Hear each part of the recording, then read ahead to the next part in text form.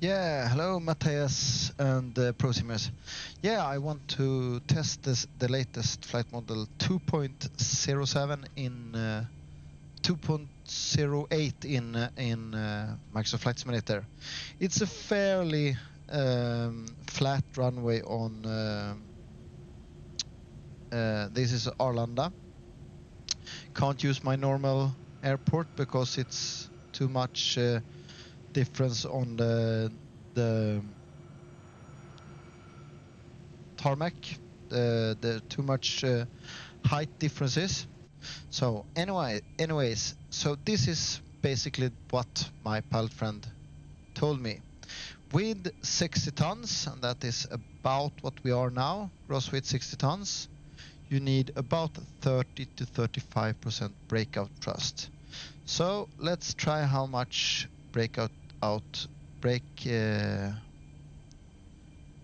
so actually we are moving with 20%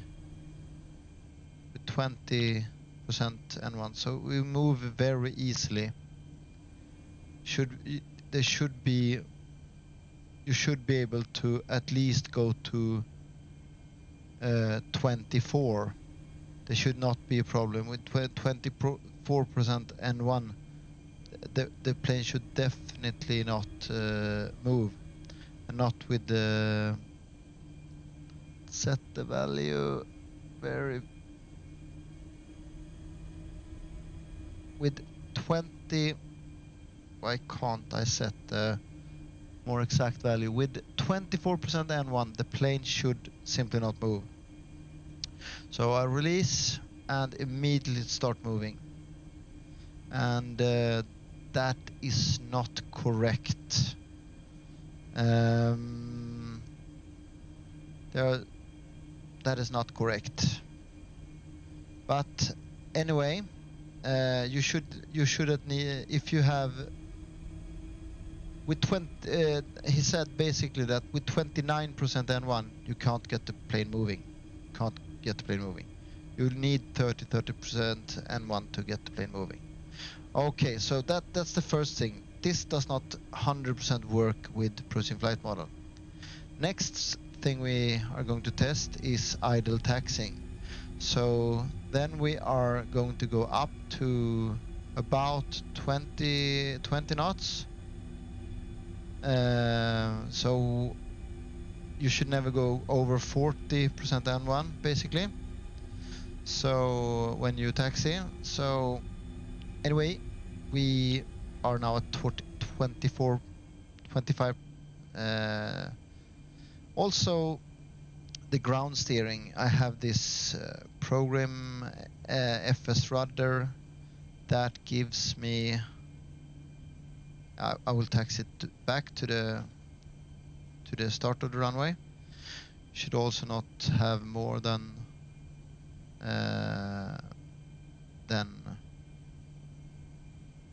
don't know why my frame rate got so low, but all of a sudden my frame rate got very low. But you can see the tiller position and everything.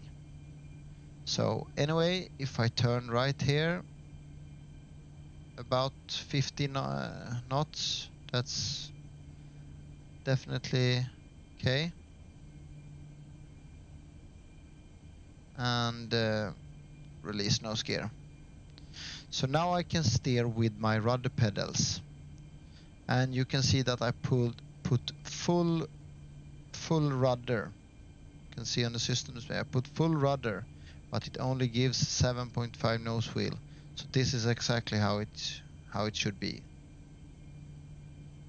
So this makes the plane very easy to steer when you do a takeoff. No back and forth. So that is also correct now with the program, at least. Anyway, we will also test the next thing, and that is 5 to 7 knots max nose wheel steering without skidding on dry asphalt. That means if I'm going to do a 180, I need about 10 knots. So I need to start gentle, and when the speed goes down a little, I can increase the tiller handle, if you know what I mean. But as you can see, I'm basically taxing with idle thrust, and the plane moves very nicely. It feels like the only thing that, yeah, feels very nice indeed.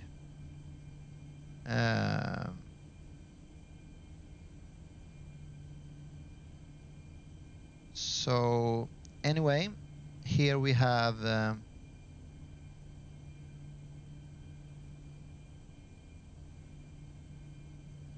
and he said also with 10 knots on this edge, you should be able to put the plane on the runway and put the nose wheel centered to the runway. It should be enough inertia in the plane. And now it's almost too little inertia. Anyway, I braked. So now let's test 180-degree turn.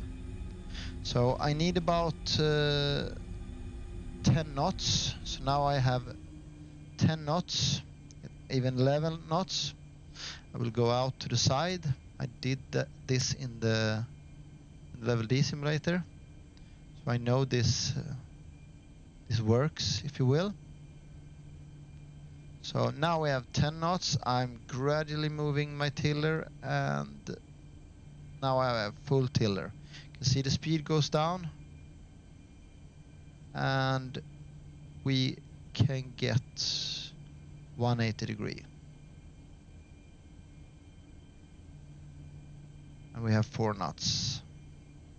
I even think it is little too fast. Shouldn't have 4 knots, and the speed should not increase now, I think. If we have 5 knots, we should not get a whole 180 degrees. That is too little inertia. So the plane actually increases in speed, but now if I put full tiller, I should not get 180 degrees. I should get a little more than 90. And I get a little more than 90. So this is perfect. Should stop here somewhere. Yeah.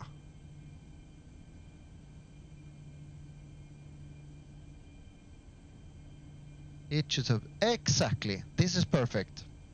This is tested in level D simulators. We have that confirmed, and my pilot friend, or captain friend, basically confirmed that. So basically, we have confirmed the 180 degrees on ground with 10 knots.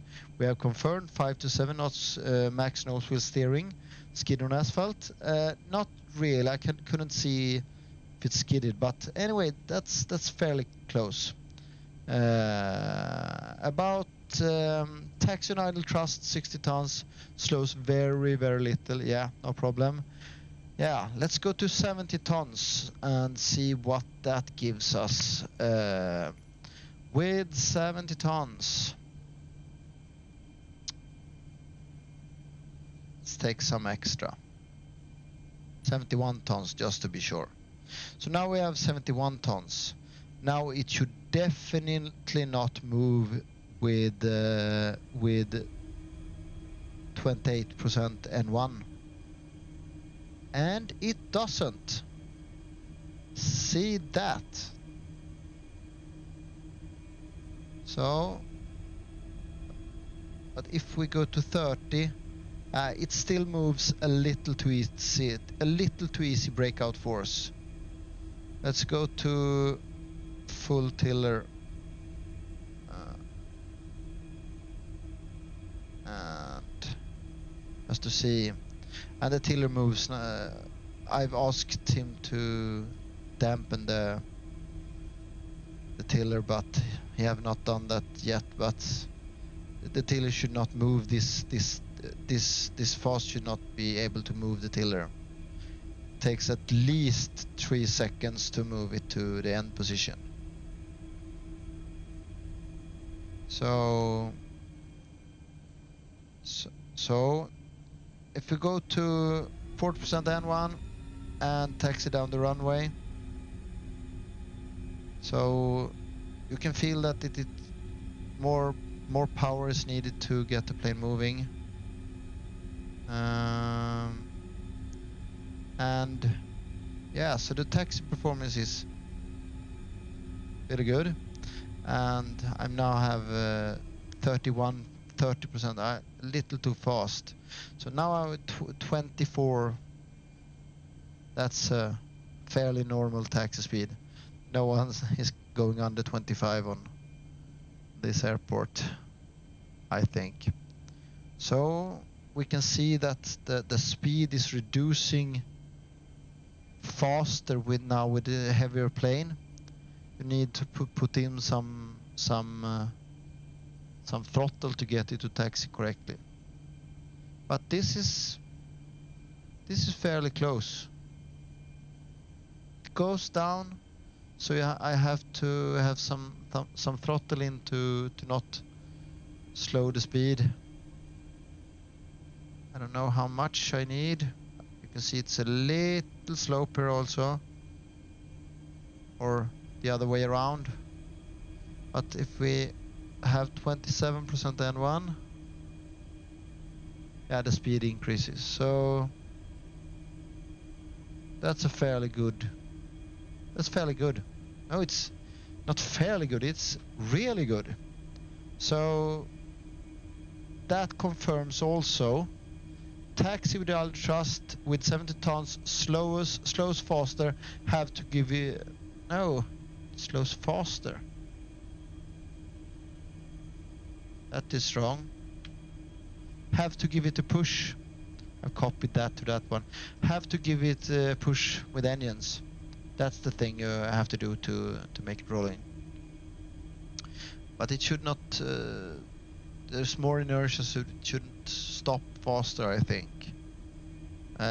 Anyway, so the only thing that at this moment doesn't work on when it comes to ground steering is the breakaway thrust. Still, there is a little too little breakaway thrust needed when at 60 tons. Otherwise, perfect. Slow down to 15 knots in this curve, and no problem. Here the taxiway goes up, and you can see the speed decreases quite a lot.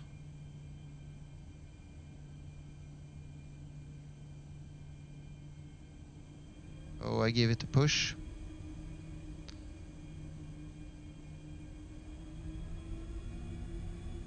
Very insensitive, by the way, the throttle. So I think this is it for taxiing. Yeah.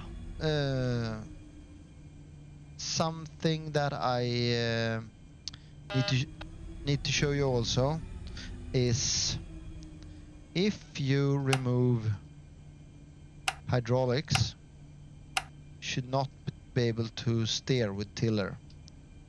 And if we check the program, you can see anyway, I'm now pushing full tiller, but nothing is happening. So this is correct. Also another thing that is working as it should. And if I put on an hydraulic pump, take one electric, tiller should work again. And it does. The only thing I wonder, I haven't thought about that yet, is if why I can steer with the rudder. I can still steer with the rudder even though hydraulic pumps is off, but that's maybe a safety thing. Have to ask my pilot friend about that. But otherwise, basically everything work. The only thing I have noticed is the nose wheel. If I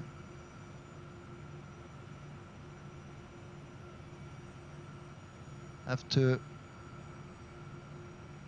do like that, so if I put some throttle in and put full nose wheel steering in,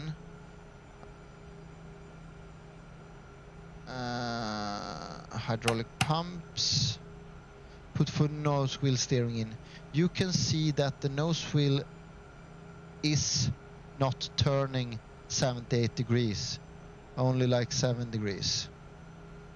So this is a 3D model thing, and you can see on the other way, and I'm using full tiller, so I have the same travel of nose gear. Is that really 7 degrees nose wheel? Yeah, I don't know. But the nose wheel should definitely move more. You can see that it skids. Anyway, I think that's it. In principle, all ground handling with the 737 is now correct. The only thing needed is this 3D model thing and dampening with this program, or dampening in ProSim. So took 2 years, but now it's fixed.